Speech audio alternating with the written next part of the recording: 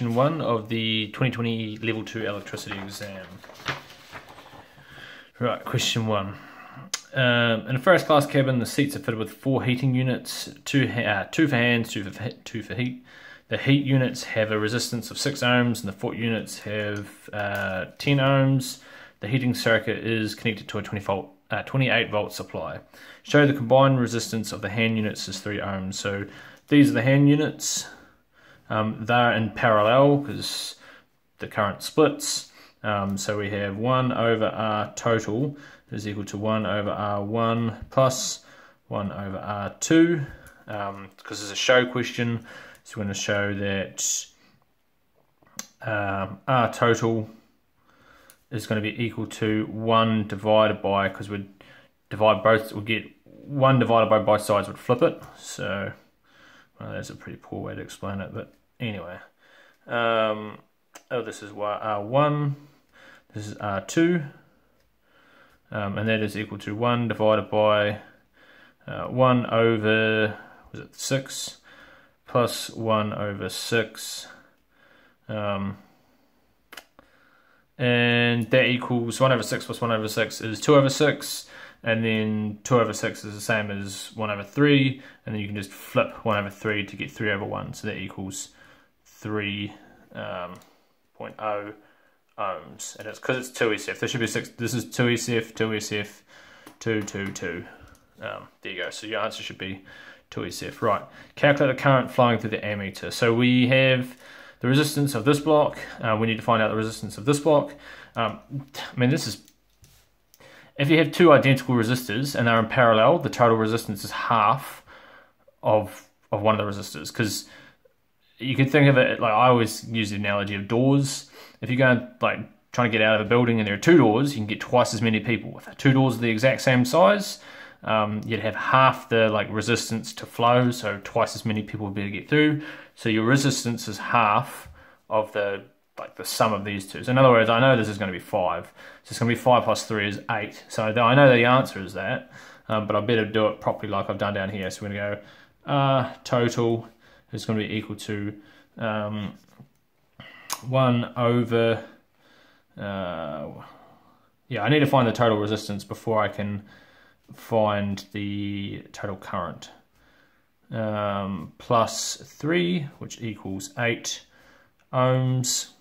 Again, because 1 over 10 plus 1 over 10 equals 2 over 10, which equals 1 over 5. Then you can flip that, which gives you 5 plus 3 is 8. And now we have V equals IR. That should be an I. In other words, the current is equal to, and this is V total divided by R total. So the total voltage is 28. And we divide that by the total resistance, which is 8. And that is going to give us, let's do that on my calculator, 28 over 8 equals 3.5. 3.5 amps. There we go. One of the foot units stops working. Explain what effect this would have on the current through a single hand unit. So back to the whole door analogy. If you're trying to get people through and we've blocked one door, everyone has to go through this door, so that increases the resistance. In other words, it gives everyone has to go through that door, so it's going to take longer. I mean, it's not a great analogy, but it's just all right.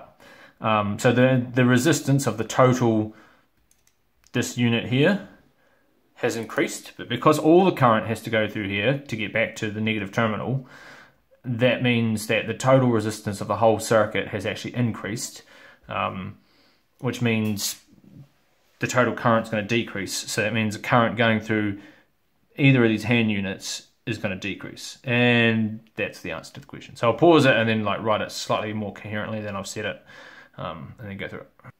Right, so I said when one foot unit stops working, the resistance of the circuit increases. As the total resistance has increased, that should be with a D, and the total voltage is constant, and it pays to chuck that in to say it's constant, the total current decreases. Thus, now you need to answer the question, the current through the single hand unit will decrease. So you need to answer the question at the very end, which a lot of students often don't do. Right, last question. As an upgrade, the airline adds an additional heating unit labelled R. When the new heating unit is added, the power output from the supply, so this is P total, So total output, power output of the whole circuit is 120. What is the value of the resistance R of the new heating unit? So when you got the power formula, you got power equals current times voltage. But you can also write this a few different ways. We can say that we know voltage is current over voltage is current times resistance, IR. So we can have I squared R if we substitute it in for voltage, or we can have, we know current is equal to voltage divided by resistance. So we'd have V voltage divided by resistance times V, which equals V squared R. Now we look at what we've got. We have the voltage, we have the power, and we should really try and find the total resistance of the circuit. So then we can work backwards and find just the resistance of this component. So this formula here is probably the one that we're going to have to use, and that's the one we will use. So we will work backwards and rearrange for R. So we're going to show that R is equal to V squared over P. We just move the P under and the R up. And that is going to give us 28 squared over 120. And I'll quickly do that on my calculator. 28 squared over 120. 6.533. 6.533. And put repeating just so I know I can. And I'm going to save this in my calculator. So it's going to be, oops, it's going to be my saved answer for when I redo this. So now I know this is R total as well. So that should be V total, P total. And that's ohms. There we go. Right, so now we know that R total is going to be equal to, we figured out that this is 3 ohms.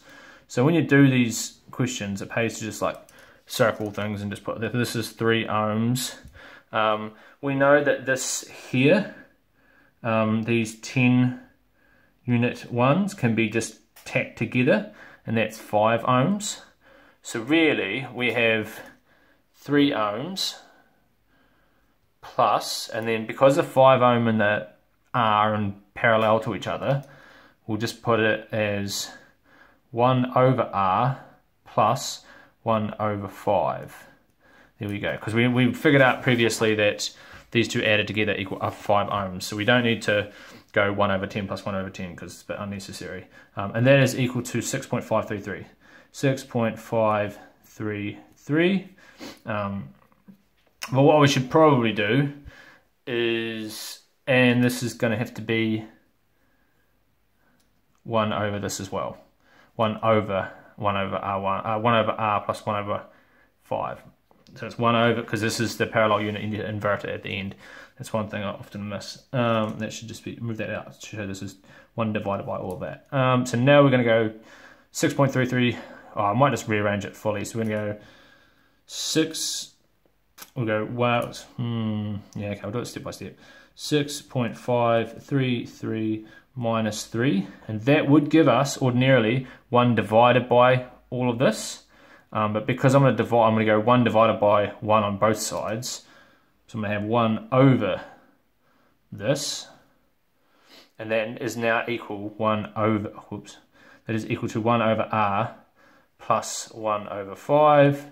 And now what I'll do is I'll move the 1 over 5 to that side. So I'm going to have 1 over, and I'm just going to, this is 3.533. 3.533 recurring, because 6 minus 3 is 3. And then you got that decimal place stuff going on. Minus 1 over 5. And that is going to be equal to 1 over R. In other words, R is equal to 1 divided by, and then I'll put this in brackets, 1 over 3.5333, that'll do, minus 1 over 5. And that's going to give me, quickly do that on my calculator, so this is when you're going to go 1 divided by bracket, I put 2 brackets in because I'm going to go 1 over 3.5333 bracket minus bracket 1 over 5 bracket bracket. There you go, 12 ohms, or 12.04 ohms. 12.045 ohms, and everything's at 2 SF, so that's just going to be equal R is going to be equal to 12 ohms because it's 2 SF. There we go. And the other way to do it is you could have used this formula here, worked out the total current. What? Yeah, worked out the total current. Then you would have known the current going through here, and then you could have worked backwards to find the voltage across this branch. You'd have known the currents through here, so you'd be able to work out the individual current going through here. You'd have had its voltage, and you could have worked out what the resistance is from that. But I mean, it's either way is fine.